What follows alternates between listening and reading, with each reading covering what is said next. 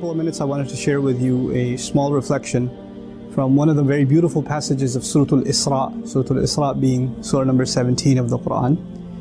So Allah says, أَقِمِ الصَّلَاةَ لِدُلُوكِ الشَّمْسِ إِلَى غَسَقِ اللَّيْلِ وَقُرْآنَ الْفَجْرِ إِنَّ قُرْآنَ الْفَجْرِ كَانَ مَشْهُودًا. Establish the salah, أقِمِ الصَّلَاةَ لِدُلُوكِ الشَّمْسِ إِلَى غَسَقِ اللَّيْلِ. This lam al-ghaya, it actually means from the time the sun starts getting loose and it starts sinking, meaning around Maghrib time, make sure you make the Maghrib Salat exactly on time, ila ghasaqil layl, all the way at the end towards, when the sun is completely gone and it's the depth of the night.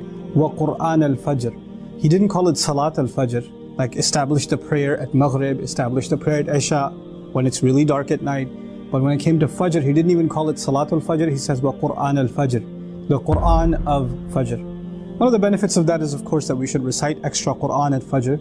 But there's something special about me as a person, me as a Muslim, developing a relationship with the Qur'an, especially at Fajr. And so the advice I give myself, and the advice I'm sharing with all of you, is that if you can make Fajr an institution in your life, set time aside for making good Fajr Salat. Young men that are listening to this, go make Salat at the masjid.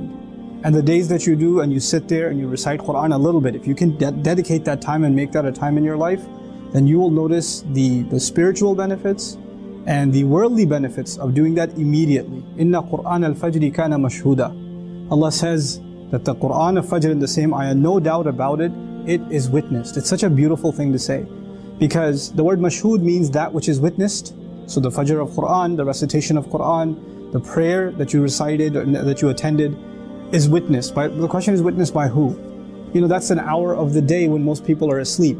And so even if somebody's walking to the prayer, driving to the prayer, nobody sees them. But Allah says that's the time that is mashhud. Usually things that are mashhud, things that are witnessed, are the middle of the day. Popular times, popular places. But the masjid is not a popular place at Fajr time. Not for most of us. The salat is not a popular time for most of us. It's not when you see a lot of people around you. But Allah says, no doubt about it, it is witnessed. The question is then witnessed by who? Not by other people that are sleeping, not by the people of ghafla, the people of heedlessness, the people of sleep, but rather by the angels that are recording our deeds. Rather by Allah Azza wa Jal Himself, who's making note of these slaves that are coming and leaving their sleep for Himself and His word. So this is it's a very powerful thing. And so tied to this, this advice for myself again, for all of you, is if we can make a really good habit of going to sleep early. It's easy to say and it's so hard to do, I know. We always have things to do and they pile up and we start getting around to them in the evening. Of course, shaitan gets a little extra active in the evening too. So our distractions come and you're sitting there watching videos, hopefully not this one at 2 in the morning, and you're doing all of this late at night, and then your Fajr is basically, it's kind of just getting it out of the way. You're half asleep and you pray a couple of rak'ahs, you don't even know what you prayed.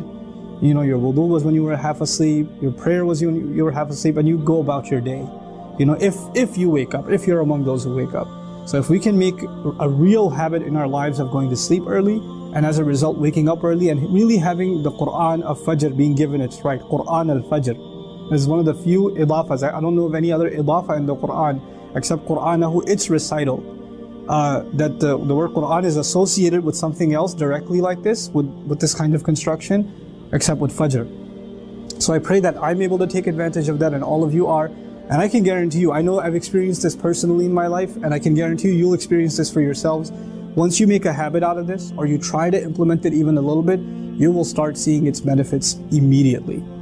If not almost immediately, you're going to start seeing your day is different, your mood is different, what you can accomplish is different, the barakah in your time is different. So I pray that Allah makes us a people of Qur'an, and a people that are really able to take advantages of the times that Allah offers His special assistance to us and His special blessings to us.